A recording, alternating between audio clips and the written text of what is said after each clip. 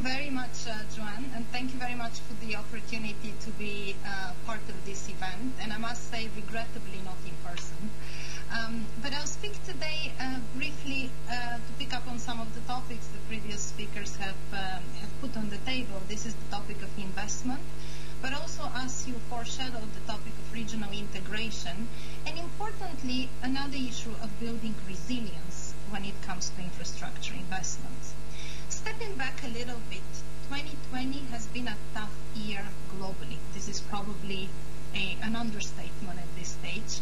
We see that global economic activity is slowing down quite a lot, and Greece has not been spared from that. Some of the contractions that we see are driven a lot by contraction in investment. For example, the latest statistics in Greece tells us that about 8.5% contraction of investment was marked in just the first half of 2020.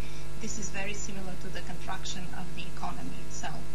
Why is this important? This contraction comes on the back of Greece's investment position. And as we heard today in earlier session, but also in this session, this investment position is characterized by a fairly low rate and a low capital productivity.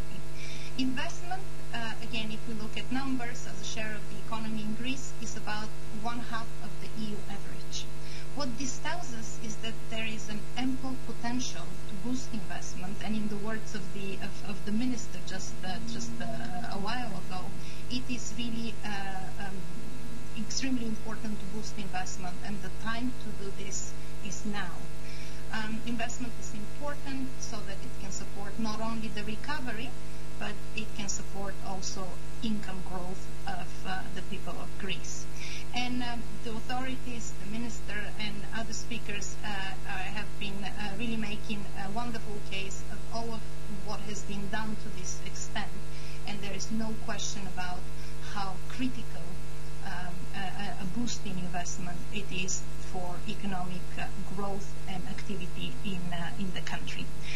But the challenges unleashed by COVID-19 require a broader, in my view, policy response. And here, in addition to boosting investment, other complementary efforts can be of pivotal importance. These efforts, I would like to underline two aspects of those. One relates to deepening the regional integration, a topic put on the table already, and the other one is the increased resilience to shocks and natural disasters. And we at the World Bank have looked at both, and that's why I wanted to discuss each of them a little bit in turn and give you some of our experience. Let me start with the first one. Greece has long had aspirations of becoming a gateway to the coveted Central European freight hinterland, and rightly so. The benefits of such aspirations can be very large. They would allow the country to integrate further in global value chains and draw higher benefits from participating in international markets. For example, port-to-door from Asia to Central Europe via the port of Piraeus can be shortened by as much as 1 week compared to a similar transit occurring through the northern European ports, which are traditionally used. And today, from what we hear again in this forum, Greece is actually in a position of realistically attaining this goal. It has not only a favorable geography, but it has the infrastructure, a capable terminal operator, engaged regulatory and planning agency. There are few challenges to be overcome, and from the discussion thus far, I become aware that they are very clear. The first one is to overcome the issue of scale. For Greece to become a gateway, it really needs transit volumes, and transit volumes currently are small. Over 3/4 of port throughput comprises transshipment of containers. There is nothing wrong with this. Transshipments are good for the economy, transshipment volumes are important, but their economic impact can be is estimated to be about 4 times lower than that of a gateway. So significant economic benefits can come from becoming a gateway for transit volume. however, hinges upon also ensuring access to reliable rail intermodal connections, seamless tracking itineraries, and actions that occur not only at home in Greece, but also beyond Greece. And you're far better positioned what these actions are, and I hear that there are good plans by the authorities with respect to the actions in Greece, but beyond Greece is what I want to focus here on. Any gateway strategy will depend on efficient border crossing, on cross-border IT system integration, and infrastructure provision in the transit countries, particularly in northern Macedonia and Serbia, and to a secondary importance, Bulgaria. So to this end, I wanted to bring to your attention work that the World Bank has been doing with the 6 Western Balkan countries, which can be of extreme relevance.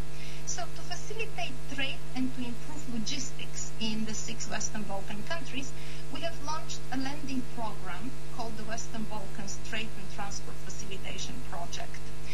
The bank plays an interesting role here. It's a role of an honest broker, a long-term development partner of these countries, but also of a convener of stakeholders. And that has opened opportunities to deepen precisely the regional integration angle that I've been talking about.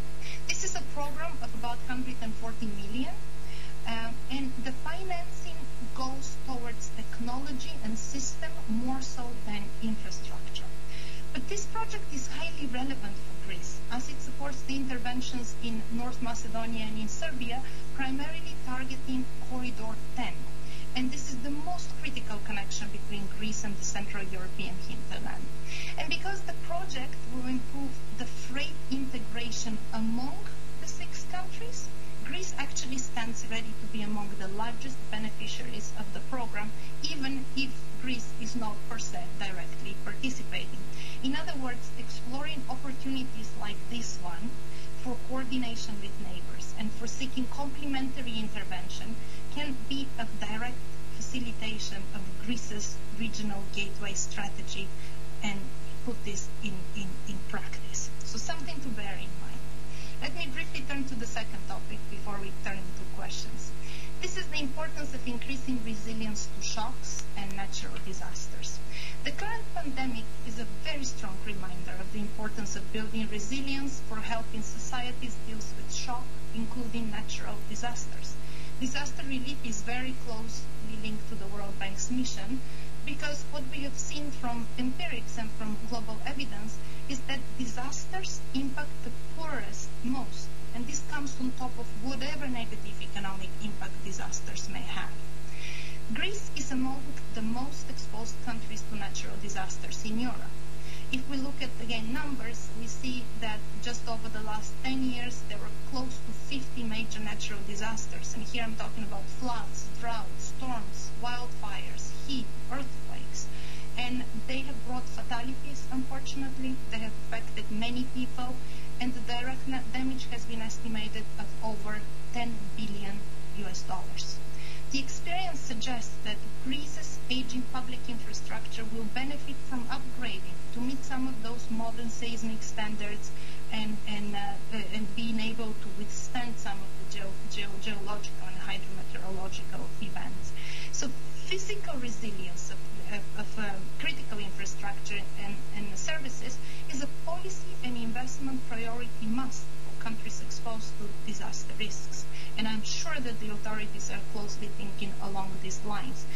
We at the World Bank have had experience working with countries in the EU as well as beyond the EU, where we have developed an approach that looks at 3 types of resilience: physical, or if you will, structural resilience, social resilience, and institutional resilience. When we engaged with our client governments, we basically help them and encourage them to adapt to climate change, risk management, as well as resistance to disasters.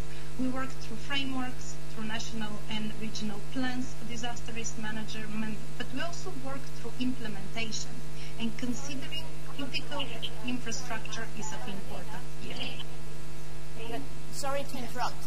We're running very short of time here now, so I just wanted to ask you to draw your remarks to a close. Thank you. Yes, Wonderful. So those are the 3 points I wanted to make, and I wanted to say that forums like this one are really a wonderful opportunity where we can connect and explore these benefits. Thank you.